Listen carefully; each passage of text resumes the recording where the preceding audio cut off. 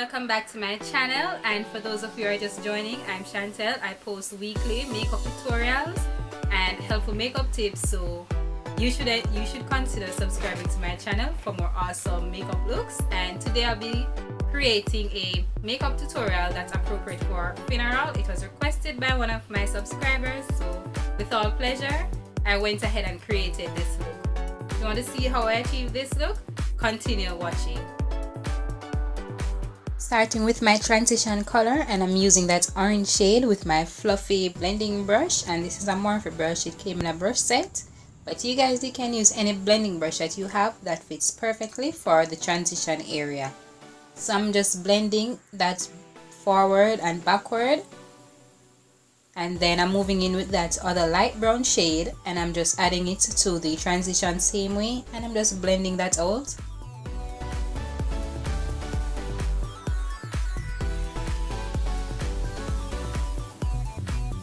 And I'm blending some more with my Mikasa Beauty blending brush. I like this blending brush because it blends out seamlessly. You can get this blending brush with my discount code. It's listed in the description bar. And then I'm taking my tapered blending brush to define the crease some more with that Anastasia Beverly Hills Self-Made palette, and I'm using the shade Hot Chocolate. Now for the lid color, I'm using Sherbet. I'm not sure how it's pronounced, if it's Sherbet or Sherbet, but I think it's Sherbet. Correct me in the comment section if I'm wrong. And I'm just cleaning up the crease area somewhere with the same blending brush, but nothing is on it. Then I'm taking what's this called? Pink Champagne. Yeah, I think that's it. And I'm applying it over the first lid shade that I applied, because it's more it's not metallic, it's like a bridge between metallic and shimmer. Something in between. However, I'm just continuing to clean up all the eyeshadow that I laid on before with the same fluffy blending brush, and I didn't add any more product to it. Now I'm taking that other brown shade to highlight my brow bone, and it's a matte shadow. I don't like shimmer on for my brow bone highlight.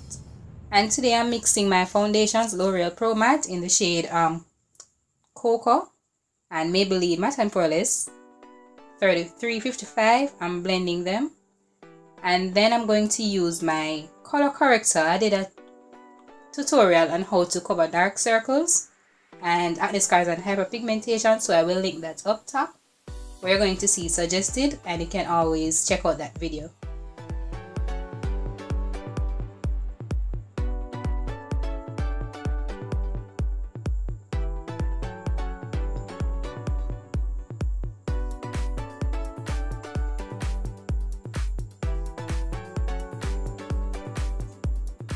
And I'm just continuing to blending up my foundation with my Morphe M439 blending brush. When you use this brush, guys, you get a full coverage look. So if you like a full coverage face beat, get this brush to blend out your foundation.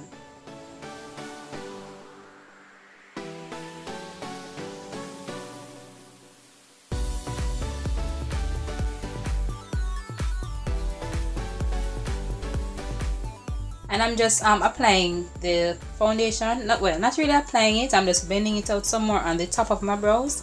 I don't like to use concealer like a shade lighter, so I normally stick to concealer or foundation. That's my actual shade for the top of my brows. And I'm just going to highlight with my LA Girl Pro Concealer in the shade Fawn. And I'm blending that out with my flat concealer brush.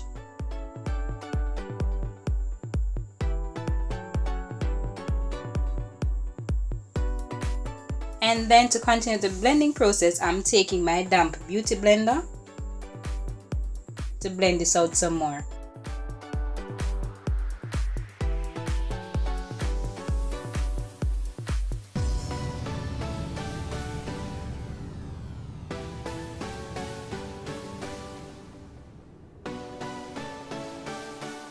And now to set my concealer in place so it doesn't move or crease, I'm taking my Sacha Buttercup setting powder.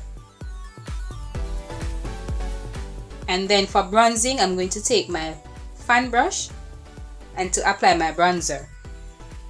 And I'm using the LA Girl, no, not LA Girl, the CoverGirl Queen Collection bronzer in Ebony Bronze.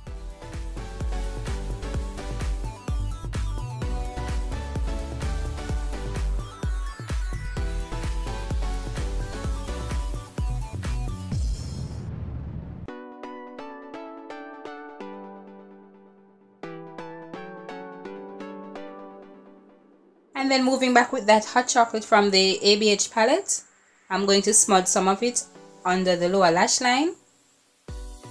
When you do this, it kind of gives you like a smoky look.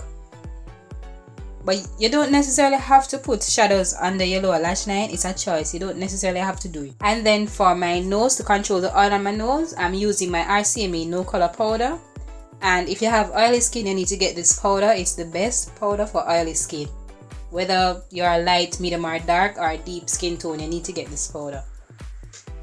And I'm just dusting away the rest of it with my powder brush. And then to apply my blush, I'm using the e.l.f. blush palette in the shade Dark. And I'm just, you know, gracefully patting it onto my cheeks, and then I'm going to blend it in.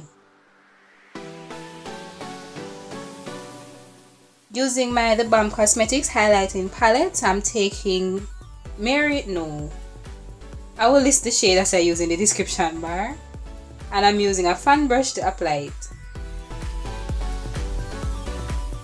Then applying my lower lash line mascara, Maybelline Great Lash as usual. And then I'm going to line my lips with a drugstore lip liner. You can use any lip liner you want that's like a deep berry shade. Now taking my LA Girl, I don't remember the name of this lippy, but I will definitely link it in the description bar.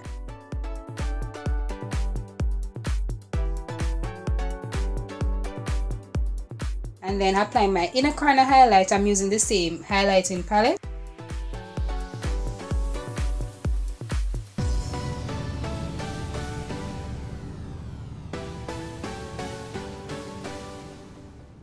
Now to set this look in place so that it lasts all day and doesn't move, I'm using the Skindinavia makeup setting spray. And that's the end of the look, guys. Hope you like it, and make sure you subscribe for more awesome tutorials. See you in the next video.